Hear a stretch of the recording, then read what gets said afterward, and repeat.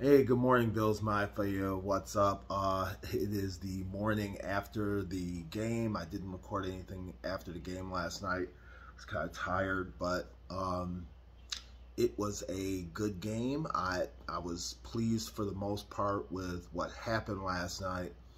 Um, I, the areas of concern, obviously, Tre'Davious White, that did not look good. Hopefully he's going to be okay. Sean McDermott said he didn't know at the time last night what the diagnosis was, obviously, but that's concerning. That is very concerning. Dane Jackson and Levi Wallace out there as your 1 and 2 does not to me, does not spell confidence in the defense's ability to play man if they have to play man. So there's probably going to be a lot of zones, and when you play a team like New England, which is our next opponent, zone defenses will be eaten alive.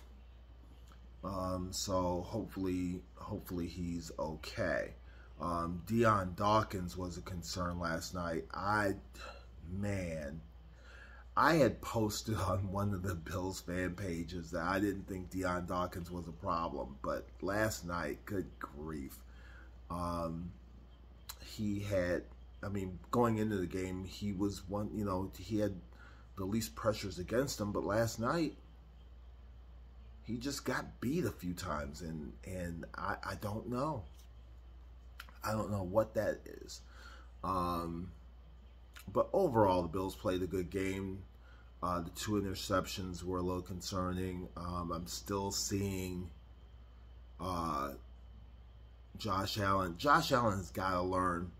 One of the things he's got to learn, in my opinion, is the fact that he does not have an offensive line that is giving him enough time to hold on to the ball. You don't want to make mistakes, but you don't want to hold on to the ball. You don't want to stare down receivers. You got to make quicker decisions in the passing game. And I don't think he's doing that. And so what happens is you exacerbate the problem. You got a problem on the offensive line, but you have to know that as a quarterback, you have to know that you have a problem, and you have to be the solution, or you have to be part of the solution. You have to say, okay, I'm not going to have 6 seconds to sit back here and scan the field. Or wait for a particular receiver to come open. I've got to make a decision, get rid of the ball, and go on to the next play. And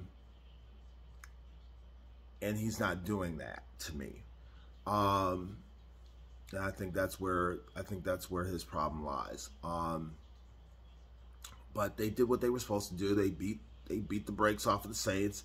It was really never a game. They scored the opening touchdown, and the Saints just did not look like, man. I know it's probably because they have a number of people that are out.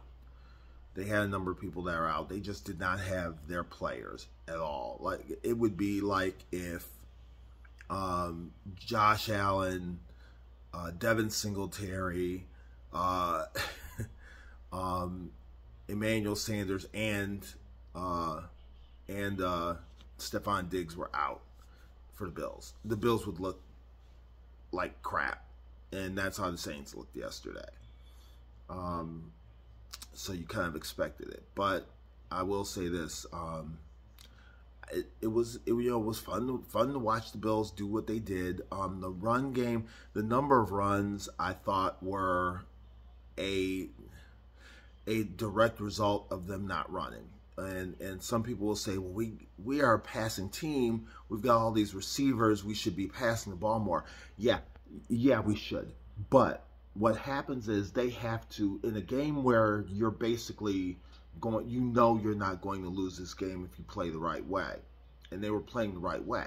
So what they did was, and I don't think it was putting it on film, I think it was practice. It was almost like they were treating the game as practice. Look, this is how we're going to have to be able to run the ball if we have to.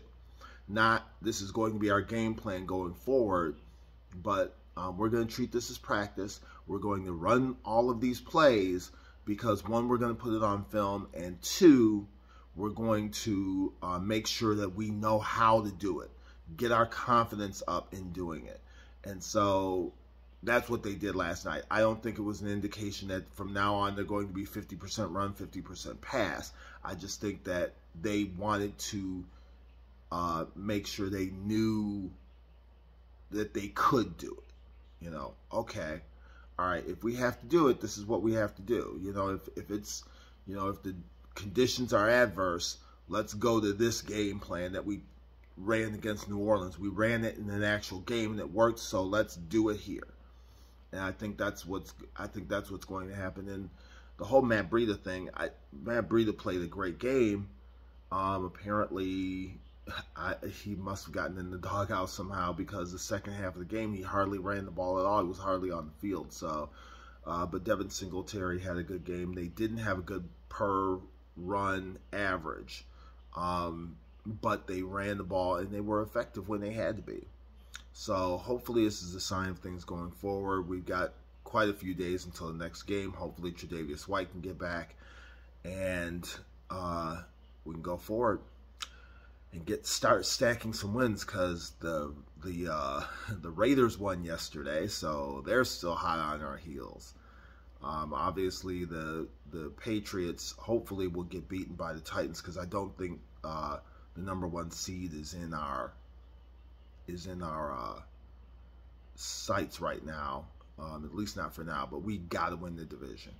I don't want the Bills to have to go on the road for all three, you know, to win all 3 games to get to the Super Bowl. So hopefully that'll work out. As always, go Bills.